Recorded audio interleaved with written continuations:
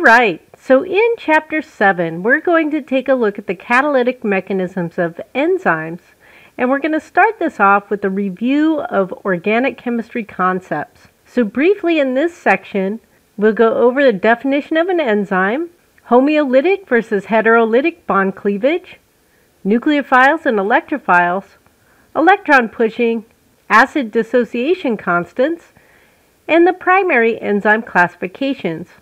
Enzymes are catalysts that speed up the rate of chemical reactions, but they themselves are not used up in the process of the reaction.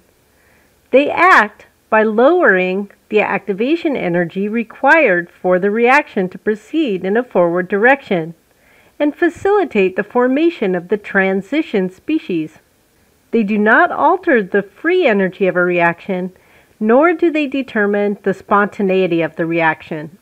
So those are key points that you want to keep in your mind as we move forward with the catalytic mechanisms of enzymes.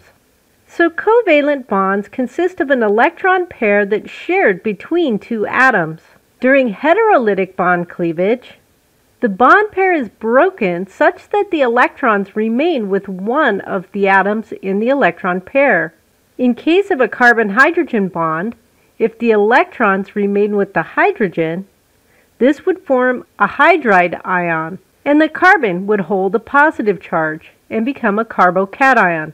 However, if the electrons remain with the carbon, this would form a carbanion, and the hydrogen would be left as a proton. Both of these situations are possible, depending on the situation. In homolytic bond cleavage, the bond is broken so that the electron pair splits, and one electron would remain with the carbon and one with the hydrogen in this example.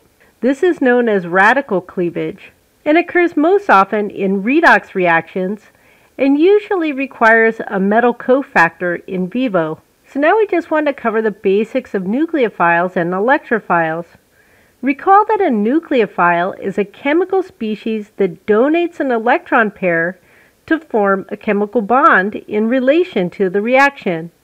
It's attracted to the nucleus or the positive charge.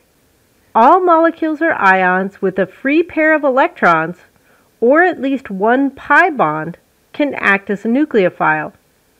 Because nucleophiles donate electrons, they are by definition Lewis bases. The vast majority of the nucleophilic substitution reactions that you will see in this class is that the electrophilic atom is generally carbon, which is usually bonded to an electronegative atom, something like oxygen, nitrogen, sulfur, or a halogen. The concept of electrophilicity is relatively simple. An electron-poor atom is an attractive target for something that's electron-rich, in this case our nucleophile. So the most common nucleophilic atoms are oxygen, nitrogen, and sulfur. The most common functional groups with these features are water, the hydroxide ion, alcohols, phenols, amines, thiols, and sometimes carboxylates. So you can see that the R groups of our polar amino acids, they contain these types of functional groups: alcohols, thiols. You've got amines down here with our basic residues, and then the carboxylate anions from our acidic amino acids. We'll see that these are going to be the major players within the active sites of enzymes, and they will often be responsible for the biological activity of the enzyme. Sometimes carbons can also act as nucleophiles, especially if they're next to an electron withdrawing group. They can help stabilize the charge state of the carbon atom, or essentially lend them with the pi bond, where you can have this shift and form the enolate resonance structure. In this state, the carbon can act as a nucleophile. Cyanide is another example of a reactive carbon nucleophile. So in Chapter 6, we were introduced to the 6 main types of enzyme classes. We will continue to see examples of enzymes from these classes throughout this term and next term. So each time you see a new enzyme reaction, you should be thinking, which of these classes does it fall into? Recall that oxidation-reduction reactions, or redox reactions, are a type of chemical reaction that involves the transfer of electrons between two atoms. The substance that loses electrons is said to be oxidized, while the substance that gains electrons is said to be reduced. Redox reactions always have to occur together. If one molecule is oxidized, another molecule has to be reduced. In biological systems, the protons often move with the electrons during the redox reactions and can be used as a way to easily identify this reaction type. In group transfer reactions, a functional group will be transferred from a donor molecule to an acceptor molecule. The transfer of an amine functional group from one molecule to another is a common transfer reaction, and the enzymes are known as aminotransferases.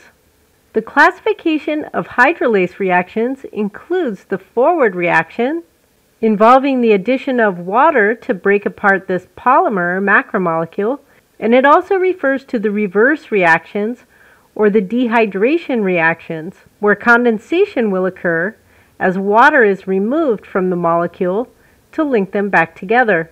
Recall that the major macromolecules of the body are assembled using this reaction mechanism. Reactions that mediate the formation and removal of carbon-carbon double bonds are classified as lyases. And in isomerization reactions, a single molecule is going to be rearranged to form a different either structural or stereoisomer. The conversion of glucose 6-phosphate to fructose 6-phosphate, the structural isomers, are shown here. And finally, ligation reactions use the energy of ATP to join two molecules together. In this case, the tRNA synthetases are using the energy of ATP to link the amino acid with the transfer RNA, forming a charged tRNA with methionine associated with it. You can see that ATP is broken down in this process, producing one molecule of adenosine monophosphate and the two inorganic phosphates. In the next section, we'll define the major catalytic mechanisms that enzymes use.